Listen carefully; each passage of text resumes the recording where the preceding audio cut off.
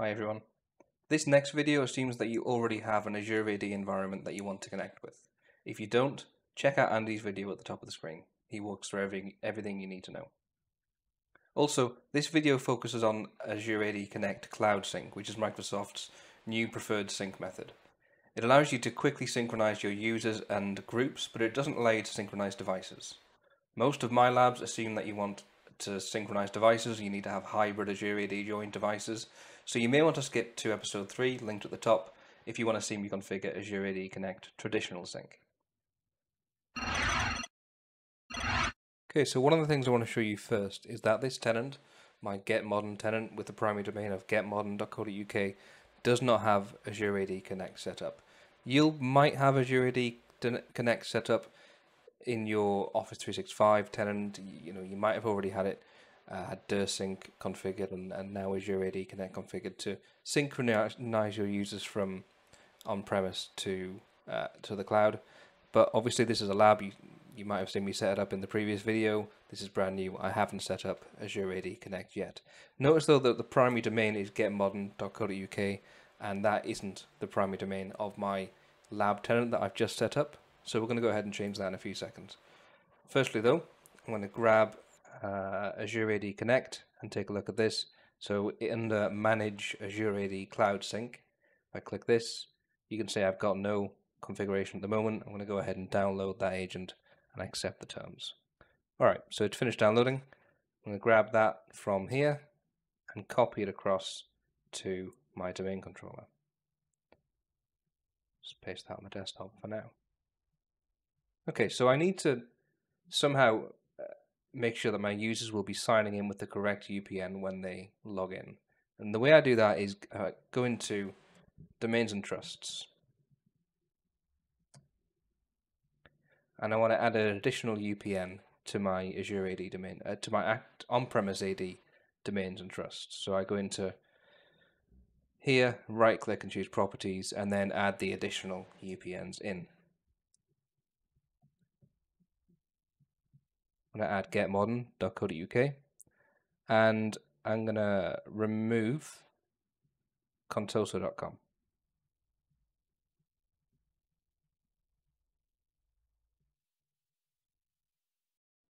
Okay, so that's all done. Next thing I need to do is make sure that that UPN is usable by those users who need to log in. So back into Azure AD users and computers. I'm going to go to Corp and find my users. I'm going to go with test user 1 for now. And we'll take a look at the account. And you can see it's still set to contoso.com. So I'm going to change that to getmodern.co.uk. And test user 1 is the one that I'm going to be using. But I'm also going to go with creating a new user called Jimmy. And give that getmodern.co.uk as well. So now we have Jimmy with a password. Okay, so hopefully he'll be synchronized as well shortly. Now I'm going to go ahead and install Azure AD Connect.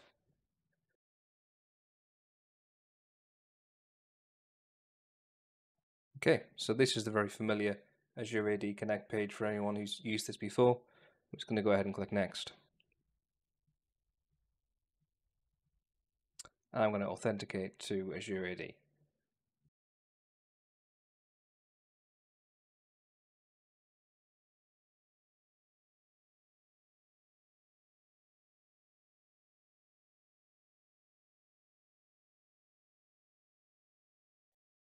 And so now that I've logged in, it asks me if I want to create a new managed service account for this synchronization.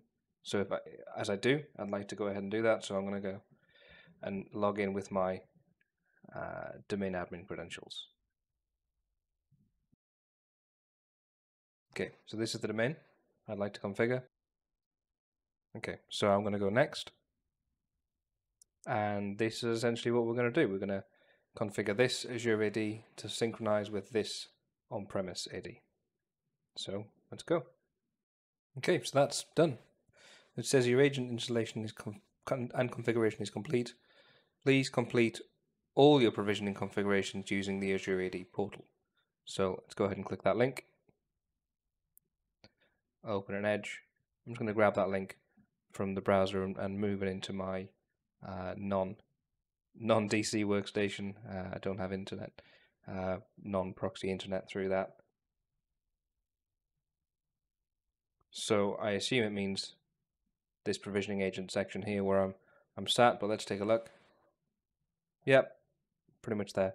So let's go into Manage Sync, and we're going to click on New Configuration.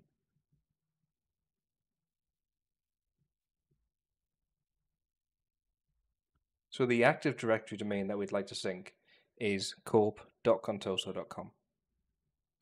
And we're going to go ahead and do password hash sync because that is really, in most cases, the best synchronization you can do.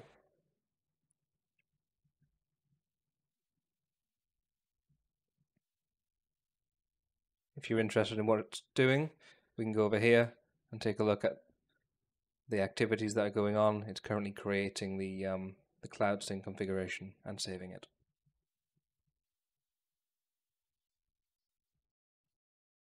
All right, so here we go. If you'd like to read the configuration guide, you can go ahead and do that. The link is at the bottom of the screen there. Otherwise, we will talk about the scope. So which users and computers will be syncing from Active Directory to Azure AD? Well, scope users, so all users are in scope at the moment. If we choose to select security groups, then we can specify individual security groups, or we can select OUs. So we can choose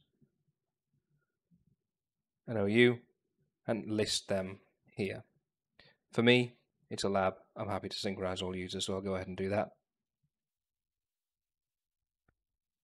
Attributes-wise, we're going to synchronize the password hashes because this is a password hash synchronization. We're also going to quickly take a look at the mappings. We're not going to make any changes here, but it's possible to make some really core changes to the mappings here. Going back into the step-by-step list here, we are going to we got a validate option here, so we can click provision a user. So we need the Active Directory distinguished name of that user. Let's go and grab it. I'm going to go ahead and add in advanced features and grab that from properties and look at the attribute editor and grab the distinguished name. So that's that there. Grab him and enter that there. Just click provision, and this essentially scopes it down to just that user, and then it enables the sync, and we can test it before we go ahead. Okay, so it looks about right. I mean, I haven't configured much for this test user yet, so it looks like it's synchronized some stuff for me. There you go. I like that. It's really good. Okay, we can do another one, or we can assume that we're all good. Okay, next we've got step 4, which is essentially health notifications. So in here we can define the email address which should be notified when synchronization is not healthy. So I'm going to go ahead and type